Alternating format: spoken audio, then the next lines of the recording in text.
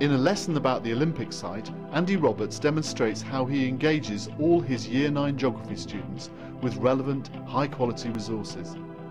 AST Holly Power then provides commentary and analysis.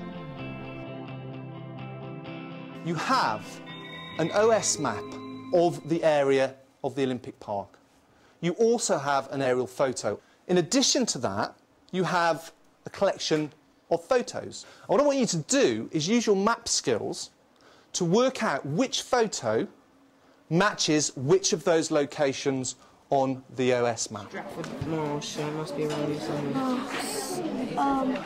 Wait. There's the red dots there, that's a train station. Right, that's the marsh there, yeah? Yeah.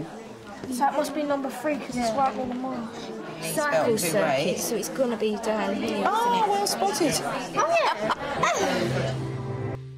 This school's just 3 miles away from the Olympics, so it's really, really nice to use something that is relevant to them, so current and also really local. What I want you to do is use your map skills to work... In terms of engaging students, it's so important when you're making your resources to try and make it as relevant to them as possible, so that they can see a point and a reason behind the learning and behind why do they need to develop these map skills. It just means that they're a lot more engaged and that they kind of understand what they're doing and the reasoning behind it. That's a train station. Right, that's the marsh there, yeah? Yeah.